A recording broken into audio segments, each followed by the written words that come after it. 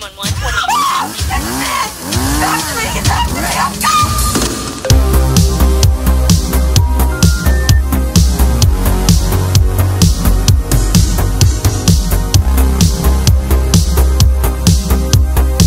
Whoa, whoa, whoa, whoa, whoa, whoa, whoa, everybody. You know what time it is. You know what time it is. You know what time it is. It's real vile time, baby. And I'm the G to the E to the R to the M. The T stands for the, but you already knew that. And we're about to rip it up in a modern way. So you know it's got to be Mr. Germ T. Ripper.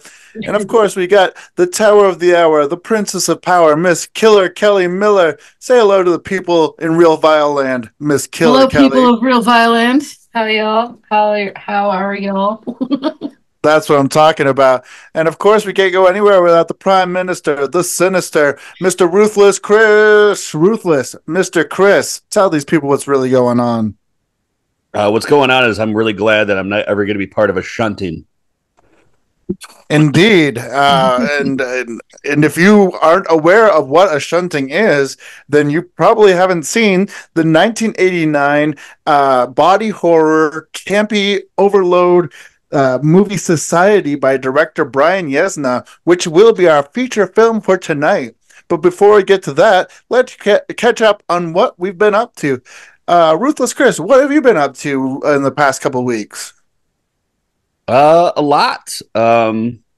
We announced that we're coming out to your backyard out March 2nd with Ruthless Pro Wrestling Presents Animosity. Tickets are on sale now for that. We are going to be hosting J.R. Bookwalter's new film, Side Effects May Vary, in Toledo, Ohio at the Collingwood Arts Center. The date is getting locked in now, so by the time this comes out, it'll probably be locked in. We'll probably put it in like the episode description or something. So keep a lookout for that. But that's also going to be on tour. So if you are interested in seeing it in a theater near you, JR will be touring with it along with James L. Edwards, past guest of the show. So look into that. They're going all over the country. Aside from that, we had a nice night out the other night. Producer Peapod, Kelly and myself, Mikey, all met up at a local brewery and we played Brutal Uno for hours, which was a lot more fun than I thought it would be. Definitely getting deep into to Peapod's Uno vibes. Been watching a lot of movies. Aside from that, yeah, about it. Very, very cool. How about you, Killer Kelli? Anything to add to that? Yeah, I mean, I haven't been doing a whole lot out of the ordinary, like back to work after the holidays. I think for New Year's, New Year's was when our last episode came out. But yeah, but I think for New Year's, I didn't do much. Me and Chris just kind of got drunk in my living room. Oh, didn't we almost got into a fight over a Battleship game? That was fun. Was that New Year's? You got in a fight with me about it. She was in rare form that night. We were trying to play Battleship. Yeah. But yeah, other than that, yeah. Dope board game with this broad when she's been drinking. She gets mean. Well, speaking of drinking, being a substance abuse counselor, I get to go on my very first business trip tomorrow. I'm flying to Florida for 3 days. I get to check out a facility that I send people to that need a little rehab. They need a little help, and I get them out of the Chicago area. So, yeah, if you got a problem, I'm here to help you. If you got a problem, I'll solve it. Check out the DJ Hook, I'll revolve it. Something like that, right? I think that was pretty close. Yeah. Huh? We need to send Kelly there because her battleship etiquette sucks. We're going to ship you to Florida, kiddo. Anyways, let's get this terror train on the tracks. Choo-choo. We're going to talk about what we've been watching, and then we're going to dig into 1989 Society. Ruthless Chris, why don't you get this train chugging down the tracks? What you been watching first, baby? Oh, boy. I didn't even have my letterbox pulled up. The first one I'm going to talk about is... I'm a sucker for a cheap 90s ripoff. And I watched one the other day, which was it was mostly a ripoff of Predator. There were some aliens in there. It was a ripoff of quite a few movies, but it was a lot of fun, and that was 1997's DNA. I watched this on Shudder, or no, not on Shudder, on Tubi. What you have here is Don the Dragon Wilson goes to the jungle to support these scientists that are going to help him with some sort of, because he's a doctor. They're going to help him with some sort of miracle cure he's come up with. But the only way he can make it is with these certain berries they find in the jungle. And they trick him to going out there to actually help him find these bones of this alien they somehow knew that was out there that they resurrect. It's very much Predator. It's really silly. A lot of over-the-top action, a lot of bad CGI, a lot of dudes in bad costumes jumping around, great action set pieces. Like this kind of thing was like right up my alley. Acting was wonderfully terrible. Always like seeing Don the Dragon. He kung fu fights the Predator in this. It's not the Predator, but I mean, it might as well be the Predator. It can turn invisible and it has lasers and everything. So I enjoyed the living shit out of this thing. As I'm seeing, you can actually stream it pretty much everywhere. Tubi, Freevee, Plex, Night Flight, all that. I give this thing 3.5. I had an absolute blast with it. This is like the kind of dumb fun I really enjoy, like that the pieces of the type of movie, like if they would have made this another 5 years later and it was all full of like just CGI and they didn't have the practical effects, it probably wouldn't have been as fun as it was. But I really enjoyed it for what it was. So that's DNA, 1997, directed by William Mesa, who only made 2 other movies, Galaxis and Black Gate. So, sci-fi horror. That sounds like a wild ride. I'll have to check that out if I get a chance. DNA. Have you seen this one, Kelly? I don't believe I have. Nope, it doesn't sound very familiar, actually. Yeah, this is the one I told you to stop messaging me during because I was watching Don the Dragon's jump kick a alien in the face. Yes. Yeah, I remember you said that. But no, I've never seen it. Does sound like a ton of fun. But in that case, check out DNA. It's on Tubi. It sounds like it's everywhere to watch, and it sounds like a fun action sci-fi horror film, a genre film, if you will. But let's keep the train chugging down the tracks. And Killer Kelly Miller, what you got? I found this one on, I believe it was either Tubi or Freevee, but it was Demon Passage. But it's an Australian movie, and when I was reading about it, I guess its real name is Lemon Tree Passage. Yeah, I don't know. This is 2014. It started out all right, man. Like there's three American kids. They're in Australia on vacation, and they meet up with some Australian kids, and they're on the beach, and they start telling ghost stories, And the one girl's telling that one story about like the dog licking the hand. It's actually a human, like underneath I don't know. That one used to scare the shit out of me when I was little. I'm not gonna tell it because I'll ruin it. But but anyway, he's like the Australian kids. He's like, no, we like real stories. So he tells the story about this motorcyclist who died on this road, and if you drive down the road, the bright light comes at you. There's a million of those like American like folklore ones here. So they go do it and it happens and they're all like, whoa, that was cool. And the one girl gets a fucking nosebleed. They go back to the house and as shit starts like, they all just want to go back. They all just keep wanting to go back. So they go back and they do it again and then some shit goes down. And you realize that there's something going on like in the woods and then the story goes deeper. And honestly, the story just kind of goes downhill from there. In my opinion, like the first half was pretty good and then it just got kind of boring what they tried doing with it and it was just like this one had potential, but now I gotta give it a 2.5. It started out at like a 3 for me, possibly a 3.5 if they would have went one direction with it, but I think poor acting and just like the choices that they made, it lost me. Lost me by the end of it, unfortunately. Right, and you said this is Lemon Tree Passage? Lemon Tree Passage, or Demon Passage. Or Demon Passage. Mm-hmm. And 2.5 on Freevee, Tubi? Yep. All right, well, Australian films are often something original, something different. It might be something to check out. 2.5 is half of 5, right? Yeah, that's what I said. It's at least average, you know? I'll give it that. I'll give it a fucking middle. Yeah, and if you get sick of it, it's free, so you can always stop it in the middle and be like, "Hey, it was worth it. It was worth a 2.5." But on that note, Chris, have you seen Demon Passage? I have not seen Lemon Party Passage. I have not. I haven't either. So I'm just gonna keep this train chugging along, and I'm gonna talk about the first movie that I watched. It was one that all over Twitter when it dropped on Tubi, people were very excited to see it, and I get excited for things when other people are excited for them. So I went and I checked it out, and I'm gonna say I checked it out, so you don't have to. This is 2023's Where the Devil Roams. It's directed by John Adams, Zelda Adams, and Toby Poser.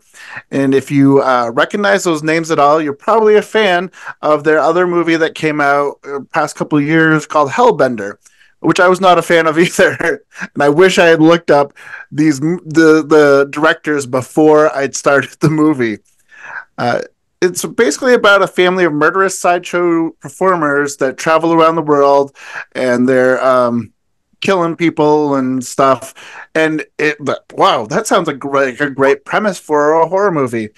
Except it's black and white. Okay, cool. It's a little artsy, but then it's just extremely boring and artsy, and the combination of boring and artsy makes it really bad. Like I started it out at a four. I started the movie out like, oh, this is gonna be a 4-star movie because I like the premise. It reminded me of Todd Browning's Freaks, kind of, sort of.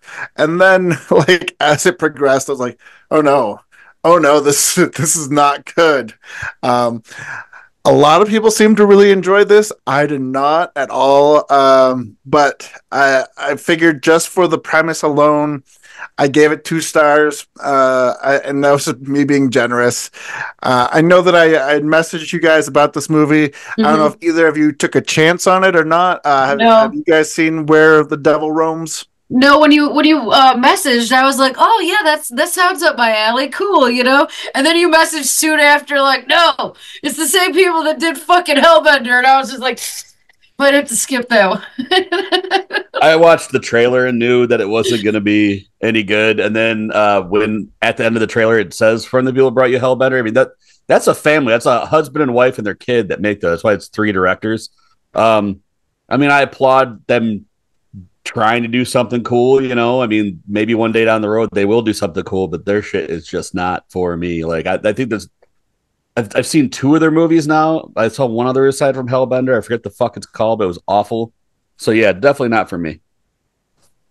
Yeah, like they're very consistent about like the pacing of the movie, which makes it really hard to watch, and like the style of their movies, once again, is hard to watch. And so it's just boring and nonsensical, and uh, yeah, I gave it 2 just because I like the premise. So if you want to see a movie that everybody else is buzzing about, but I could not get into it, go right ahead. It's on Tubi. It's free. But yeah, I watched it, so you don't have to. Let's keep the train of chugging along, though. And Ruthless Chris, what do you got next for us? So this one I actually watched with Kelly. It made a lot of people's end of the year list. It made your end of the year list, but I did not end up seeing it before we made our list, and I really wish I would have because I knew it would have made it. And that's Candyland. Oh yeah, I know yeah. I know Germ had already talked about it, so I'll not go on and on about it. But I was very impressed with this movie. It has a '70s grit to it that you don't normally see. Especially like I mean, it takes place all within a sex worker community that of lot lizards. They all hang out at this gas station. They sleep with the truck drivers as they come through, and there's a religious cult on the kind of outskirts. um the law doesn't really mess with them because the law gets kind of taken care of by certain members there.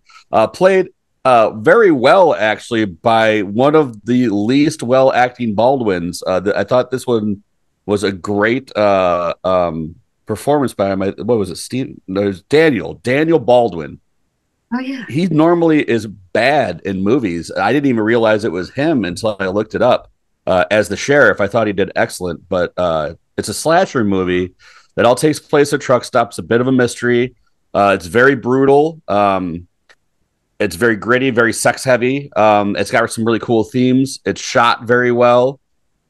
This thing really, really blew me away. Had I seen it before we did our end of the year wrap up, it definitely wouldn't have made it. So yeah, I mean, like if you like those like 70s style sleaze like movies, but with a good slasher element, the slasherness in this is really, really well done. So I highly recommend it. I give this thing 4.5 stars all day, and I watched it on Tubi. Mm-hmm. Very cool. Kelly, did you get a chance to check out Candyland? Yeah, I watched it with Chris. We watched it over at my house, but yeah, from what I've seen, because I was also doing a lot of other shit that night. So I was like, no, I need to fucking rewatch this. It definitely looked awesome. I'd probably give it a 4 from what I've seen myself. Yeah, no, like I said before, I love this movie just because it is realistic violence. It is gritty, it is sleazy, but it's done really well, because there are a million no budget sleaze movies that come out. You could watch a million different ones on Tubi. Luckily, this isn't one of those that are horrible. This one is really well done, really well acted, really well shot. If you are overly triggered by realistic violence, skip it. But otherwise, if you're a horror fan, if you're a fan of Grindhouse, if you're a fan of like sleazy horror movies, then you should definitely check out Candyland. I just tried to pull it up to see what I had given it originally. I know it was either 4 or 5, but yeah, great movie, definitely worth a watch. But let's keep the train a trucking. Killer Kelly, what you got for us, baby? This movie that I got, or the next movie that I watched, fucking rocked. I first heard about it. They were talking about it on the Colors in the Dark podcast and their like end of the year movie list, and I never heard about it before that, but it sounded awesome, and it is. It says this was 2022, but if it, I don't know, maybe it was made then. It didn't come out till 2023. 2022 is when they filmed it. Gotcha. I know what you're talking about. Yeah. It's not streaming anywhere, but you can buy it or rent it off of Amazon. I bought it because right now it's the same price to buy as it is to rent it, which is like $4.99, and it was fucking worth it. So that's what I did. This is written and directed by Jaime Balaguero. I could be saying that name completely wrong, or it could be right for once. But he also did like the Wreck movies. So, but anyway, this movie. I really liked it. It's called Venus. Venus. I said that, didn't I? Did I not say that? Oh, yeah. No. Well, this movie, Venus, 2023 or 22, whatever. It starts out with like a go-go dancer. She's at a club and she steals these pills as she's like leaving and shit. And then obviously running away from the people that are looking for her, trying to get like she stole someone's shit. So there's like a whole club of people looking for her. She's running away and she runs to her sister's house, her sister and her little niece Alba. She gets there, without going too far into this, she gets there and there is a whole world of shit already happening at this place that she gets to. And this movie, oh man, from this point on, it takes a really cool mix between like your modern day, like mafia crime movie, so it's got the action of that going on with them looking for this girl. And at the same time, it kind of goes folk horror, occultish back at the building. Like the neighbors of her sisters, they very much reminded me in this one scene specifically of like the neighbors in the Sentinel, like the creepy old ladies downstairs and shit.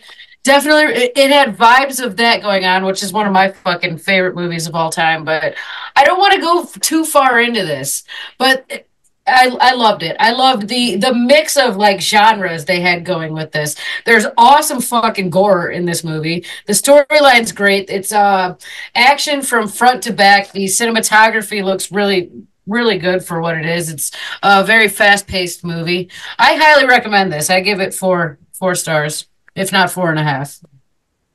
Very cool. You said this was available to rent or buy on Amazon? Yep, and right now it's only $4.99 to rent and buy, so I just bought it. If I was gonna rent it, might as well, I believe I only heard about it today, but from the description you gave it and the rating you gave it, it sounds like something that I definitely want to check You out. definitely Chris, would. did you see Venus? I watched it today. It had been on my radar for a couple months. It was one of the ones I wanted to get to for my end of the year lineup, and it would have also made my end of the year Yeah, it would have. had I got to it.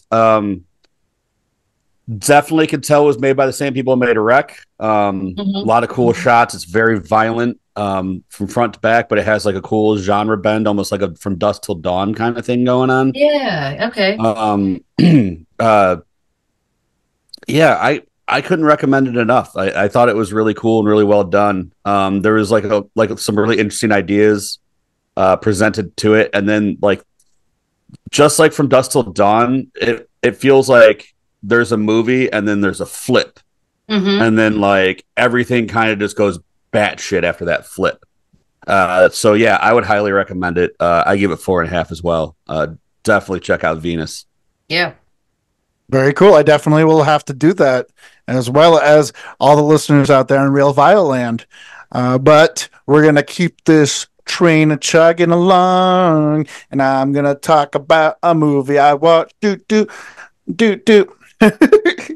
Now, I blind bought this movie on Blu ray because my good friend Matt Harding from Severn Films suggested it when I was at the last Days of the Dead horror convention, because it was like buy two Blu-rays for $20, and I found one that I wanted, and I was just like, well, it's $20, I can't go wrong. And he was like, well, why don't you get 1965's Bloody Pit of Horror?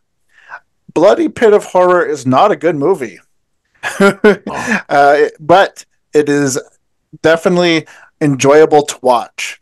And if you know, we do love our garbage. We do like our shit fests here at Real Right. Vile.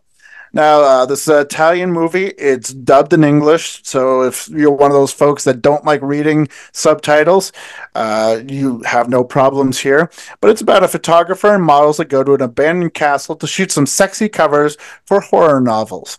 Unbeknownst to them, the castle is inhabited by a lunatic who believes himself to be the reincarnated spirit of the 17th century executioner, the Crimson Executioner.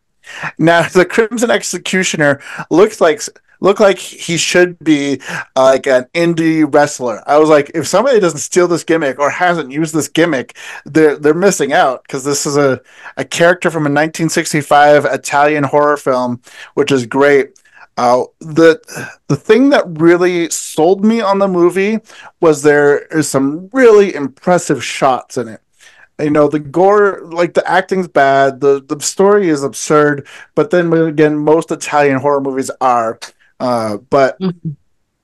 there's a, like, even on it's on the menu of the Blu-ray, but there's a shot of a spiral staircase with the antagonist, the Crimson Executioner, running down the stairs. It's just amazing. And then there's another scene where one of the victims is tied up in a spider web, where the bottom of the floor is just lined with like wires that if you trip them, everybody, like, she's gonna die. But the way that they shot that scene was so cool and so imaginative, especially for that time. It was really fun to watch. But I gave it 3 stars. And if you want to watch a classic Italian horror movie and you're not looking for anything like really groundbreaking, nothing that you got to think about, I definitely suggest Bloody Pit of Horror. I gave it 3 stars, and it's streaming everywhere: Freevee, Tubi, Fandor, Plex. So you're gonna no excuse not to watch it if you are in the mood for that type of garbage, fun garbage. Have either of you guys seen Bloody Pit of Horror? Maybe. It sounds really fucking familiar. Possibly. absolutely, I have. Probably a long Uh, time ago. this kind of movie is my bread and butter. Mm. As you guys know, dog shit's my shit. The outfit this guy wears, like he was saying, like, yeah, I don't know how a wrestler has it work. Like, basically, the dude's is head to toe in like red spandex, and his face is like cut out of it, and then he has like a hamburglar like mask on over top just around his eyes. It's the silliest looking shit ever. it's a lot of fun. I mean, it's not a great movie by any stretch of the imagination, but it's a fun movie. You won't be bored at any point watching it. Yeah, it's a good time. Definitely check it out. I give it like three and a half. Very cool. So we're in agreement, three and a half. So yeah, check out Bloody Pit of Horror if you're into Italian sleaze.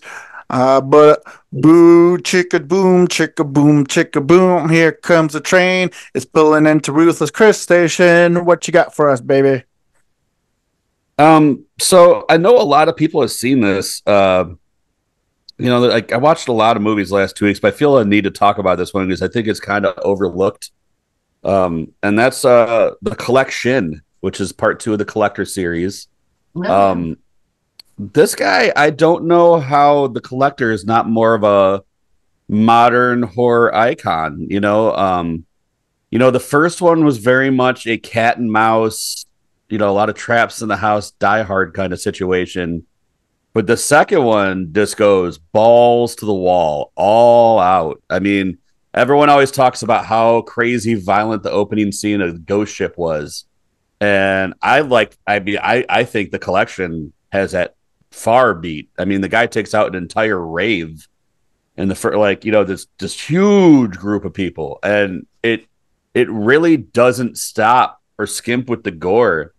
And the killer has a really cool look to him. He's got like almost like this gimp mask, and he wears black outfit. He never talks, and for some reason, like it almost looks like he's got like little metal flakes in his eyes. So his eyes always have this like metallic thing. He's almost like a spider, like a human spider. Like there's all these little traps he catches you in, and when he catches you, he kills you. And I'm not a big fan of the Saw franchise. I think I would like them more if they were a little bit more like this. Whereas opposed to, Jigsaw setting the trap meticulously and then having recordings and there's a lesson to be learned. This guy is just more like a sadistic, terrible, fucked up person who like is really good at making all this wild shit. I mean, like every room you go into, there's like bone sculptures or like these like crazy monoliths made of like human parts sewed together. He's doing this thing where he's chopping out people's tongues and he's keeping them all like crazy whacked out on drugs and stapling masks to their face. So he has all these human zombies running around his complex. But basically what you have is it's a continuation of the first. It picks up right where the first left off, with the same star. And a woman ends up getting abducted by the collector. He has survived and escaped. He escapes the rave. She gets collected. She ends up being the daughter of a like almost like a rich mob boss. He sends some goons to go collect this guy from the hospital and be like, you know all about this guy. We're going to force you to help us go get him so we can get this girl back. And it's pretty much them and his like house of horrors trying to go through and get this woman back. But he's got his zombie people in there. He's got all his traps. He's got his it's a really wild movie. One of the things that really cracked me up was if there's any fans of The Wire watching or listening, the guy who plays Bubs, which is the crackhead, plays a Marine with a giant faux hawk in this, which I thought was pretty funny because like the only thing I've ever seen him in was like him doing crackhead shit in The Wire. Thought it was pretty interesting. The soundtrack is very much that 1997 pulsating new metal goofiness with a lot of like crazy shot cuts. The ending's a cool surprise. I just think there's a lot of really cool things going on in this. I think that this should be more of a franchise. I think that they should keep going with these movies. I know that they were making a third one when the pandemic happened. They got 8 days into shooting. Pandemic happened, and they've never went back and picked that back up. But I really hope they do because I think that this guy's got some legs on him. I'd definitely watch more of the Collector, and I mean, they've set it up to where you could go on with this series. So yeah, the Collection, I gave it 4 stars. I really enjoyed it. I always thought the first one was a superior movie, but after watching this one again recently, this is definitely the better movie of the two. And is the Collection streaming anywhere? I watched it on Plex, but I think anything that's on Plex is also on Freebie. and most likely Good. Tubi. I think they're all pretty much kind of the same app. It seems that way. It definitely seems that way. Yeah. Definitely. Killer Kelly, have you seen the collection? Yes, I have, but it has been a while. I think the last time I've seen either of those movies was when I worked at like Allied, which was probably, God, a good 15 years ago, you know? Um, but yeah, that is something I will have to revisit because Chris is right. That's a super underrated franchise that nobody considers. It's like, you know, and it is all set up to be a franchise and to have multiple sequels made. Yeah, man, I'm gonna have to revisit those. I do remember liking both of them a lot, and I don't remember which one I liked more. I'm gonna have to go back. That's What did you? definitely worth a rewatch Yeah. because I would say that I actually preferred the second one over the first one, which isn't Mhm. common for a sequel to be better than the original. So if anybody is listening out there in real Violand that can talk to some people, let's reunite the passion behind the collector slash collection franchise and get some more of these movies because they are wild, they are bonkers. I gave it 4 stars, and I would like to see more of that because Hmm. it's just super violent, out of control gore, and that opening scene, like Chris was talking about, rivals the nightclub scene in like Hellraiser 3 or in the Blade 2, I believe. It's just super bloody, but way more violent and like almost like a realistic violence. That's what makes it more Yeah. intense. Hmm. Hmm. But yeah, I definitely recommend the collection as well. 4 stars for me. Killer Kelly Miller, one last round before we get into society, please. What you got for us, baby? Well, speaking of sequels and speaking of movies that need to be revisited, I stumbled across this on Max last night. Pet Cemetery 2, 1992. I was just talking about how a couple weeks ago, I think I mentioned like I like this one better than the original, and it had been so long since I seen this. I was like, let's see if that statement still fucking stands up. I don't think it does, you know. Although I really enjoy this movie, I don't think it stands up to the first one. Just the first one's such a iconic classic, you know. It is hard to. Although this is a great sequel. This is one of my favorite like horror movie sequels, you know. I would maybe put it in my top 10. But it follows Jeff, played by Eddie Furlong. Um, his mom died recently, and him and his dad, who is a vegetarian veterinarian, moved to what was it, Ludlow, Maine? Is that where they are? And you know where the first one happened. They moved to that town, and Jeff quickly becomes friends with like a neighbor kid. The neighbor kid's got a real shitty stepdad named Gus. He's you know, ends up shooting his kid, and there's rumors going around of what the Indian circle inside the pet cemetery, like after the first one, and the kids kind of want to test it out. Like after his dickhead dad shoots his dog, so they bury the dog there, and you know what happens. You know it's reincarnated, and shit hits the fan. This movie's really fucking fun. I like I really like the actor that played Gus. Like they do a good job of bringing a lot of comedy into this one, more so than the other.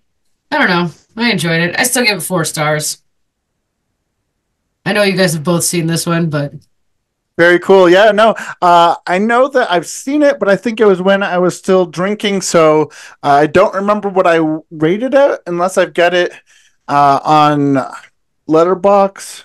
Uh, I don't think Letterbox was still around when I was drinking, or at least I wasn't on there. yeah, But yeah, I don't remember it being as well as the original, but yeah. it is a fun movie, and I've heard several people say that it is their favorite out of the franchise. So I may have to go back and give it another chance. But yeah, definitely can't go wrong with Pet Cemetery movies. And you said it's on Max, right? Yep, I believe that's where I watched it. Yep. Very, very cool. Chris, have you seen Pet Cemetery too? Oh yeah, a bunch of times. This Yeah, one's a classic. it is a classic.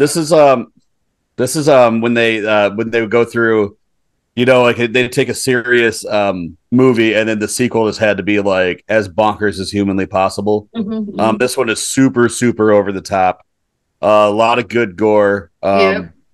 It's really fucking it almost feels like the Night of Living Dead 3 or Return of Living Dead 3 of Pet Cemetery movies. Like it's just so out there, and like it's like let's just throw everything in the kitchen sink in. It's a wild ride. You should definitely go and revisit it, Germ, because you will have a lot of fun with it. It is. It was a hoot. I put it in to go to sleep last night, and I like woke right back up and was like, "Oh shit, you know." And I was getting so into it. But yeah. Well, I do love a bonkers film that like goes completely off the rails, so yeah, I'll have to go back and revisit it again. But in the meantime, I'm going to talk about one last movie before we dig into society. And man, oh man, oh man, I had no idea what I was in for. The Severin Films is hosting a series of films nationwide, and they're calling it January Giallo. And I kind of just rolled out of bed because I was going to take a nap when I got home from work yesterday. And I was like, screw it, I'm going to go out to the movies. And I saw this 1978 movie, and in my opinion, not really giallo, but it's called Closed Circuit. It is, of course, an Italian movie, but it's much more of like a sci-fi movie. It's much more of like maybe an hour and a half long episode of Twilight Zone. But the premise is after man is shot in his seat during a matinee showing of a spaghetti western, the police prevent everyone inside the cinema from leaving in an effort to nab the culprit. And after the first guy gets shot, and then they do like a reenactment, and the second guy who sits in the same seat gets shot, it becomes like, oh, okay, I kind of figured it out from there what was going on. And once like this crazy, well, not crazy, but everybody thinks he's crazy, sociologist is in the audience and he starts presenting his theory on what's going on. It was like, okay, well, this is fully on this is what the movie is happening. Without saying too much more about it, I don't want to give it away because I'm sure that Severin is probably going to put this out on streaming services and is probably going to put out a physical media copy of this because they put all the work into making a version to be shown in the theater. But yeah, I actually thought it was a great movie, not really a giallo in my opinion, because the giallo in my opinion is a slasher movie, is a black glove killer, and this isn't that, but it is a great movie. I gave it 4 stars, and if it does become streaming or becomes a physical media, I do suggest you take a chance on it and watch it. If you like Black Mirror or if you like Twilight Zone, anything like that, this will be right up your alley. It's Closed Circuit. It's a 1978 Italian TV movie, and definitely worth a watch. But on that note, we've made it into Spoiler Town, and we are going to be talking about Brian Yesna's 1989 body horror epic Society. And now for our feature presentation. Goodness gracious gravy. Now, I revisited this last night when I got home from seeing Closed Circuit. It's a completely different movie than Closed Circuit, even though Closed Circuit was humorous. This, if you know anything about Society, the only premise I'm going to give you is an ordinary teenage boy discovers his family is part of a gruesome orgy cult for the social elite. Yep. Man, oh man, oh man. This movie is bonkers. And I am actually a huge fan of this movie, and I never saw it when it was first released because I thought that the cover art looked dumb. Of course, I was a kid at the time. I was like 11 years old. Of course, I was obsessed with slashers, and I didn't want anything to do with body horror. But this is a bonkers movie. Yeah. Will you guys talk about it a little bit? Chris, you start. Yeah, this is my fault that we watched this. I made these guys watch it. I knew Kelli had never seen it before, and I hadn't seen it in a number of years.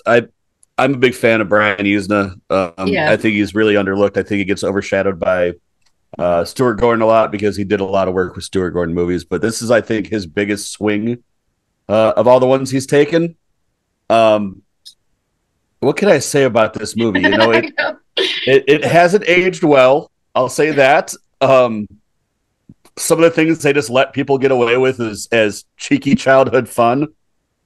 It's kind of stuff that land you in prison with a felony nowadays. I mean, like, it starts off like the girl's like fucking ex-boyfriend sneaks in the house and like tackles her on the bed and is like pinning her down, like, no, you're gonna listen to me. I know all about it. Like, you can't be breaking into chicks' houses and tackling them down to making them do what you want. Jesus Christ. But the thing about this movie is it does some really weird stuff with not a lot of money. Like it's this thing like is like it like when Cronenberg does body horror, he knows what he can get away with and what he does. This one just swang all the way for the fences. It was like if we pull it off, who gives a flying fuck? The shunting at the end of this thing is some of the wildest shit I ever think has been committed to film. I could only imagine what it was like to film that. Those sons of bitches were just coated in slime and naked for what had to be days. I mean, that was like 40 minutes of movie. And it's like half their body is like stuck into like these weird special effects goo piles. And oh, yeah, this one is like one of those ones where like when I talk to it, like when I talk to somebody else that has seen Society, it's always like just a really fucked conversation, and that's why I kind of wanted to bring it here. You know, this is one of those ones that it takes a while. You know, there's not a high body count throughout the movie. There's not a lot of crazy gore. There is a little bit. Mostly, it feels like more a paranoid thriller, like a coming of age paranoid, almost like Parents. It feels like Parents for most of it. The old Randy Quaid movie. And then the final part was just like, no, fuck that. We're going to go into like The Fly, but done by the Animaniacs, you know? That's a great fucking description. The definite Fly, but more, so much more. Go on, Kelly, what are your thoughts on Society? Well, like as Chris said, like I thought it was more of like a fever dream, like you know, like this dude's just kind of crazy. Like when he goes to bang the girl and she's all like her body gets all weird, or the shower scene too, when he sees the girl in the shower in the beginning, like it's his sister. His sister. He opens the door. There's a lot of incest. Yeah, he straight opens the door, and then for abnormally long, like you know that she's fine now. You can shut the door, and he's just like. You know, looking her up and down and shit. But yeah, but you just felt like that dude was crazy with the apple when he bites into the apple and all the fucking worms, and it opens with him at the psychiatrist's office. But after a certain point, Chris is right. It just flips and then turns into a shunting, which is a crazy goo orgy. Where they basically devour a man. Goo orgy feeding. Feeding? They didn't really like lay out completely what it was. They kind of laid some groundwork, but you didn't really know exactly what it was. Like, yeah. They do specifically the one guy was the Joker aliens, for no reason. You know? But they said that they weren't aliens. They were like, we've been around as long as you have. We're not aliens. So they at least set that straight, but they never really answered what the fuck they actually are. I think they're just this cult that just like devours people through melting their bodies against and multiple people get turned inside out through their anuses. Yes. They put their hands up their butts and then grab their faces. And then the mole that guy had was and yank it back through them. Like, and then he had that dude's mole, his beauty mark. He's like, I have his beauty mark now. What was that guy's name? Shit. Wow. Yeah. I don't know. it's hard to process what I just watched. Like, I freshly watched this right before we started recording, so I'm still kind of like processing. That was a lot. That's what I'll say about it. What do you think, Germ? One of my favorite aspects of it was actually that actor Brian Bremer, who plays Petrie, which is the The nerd. antagonist or one of the antagonists. He is Billy's opponent in the school election. Yeah. He played Pino in Silent Night, Deadly Night 5, and he did these movies back to back with Brian Yesna. And I think that's a very interesting fact. He made 4 though. He didn't make 5. He made 4. Right. Well, Brian Yesna produced 5. Okay. And he played Pino in that, and he played Petrie in this.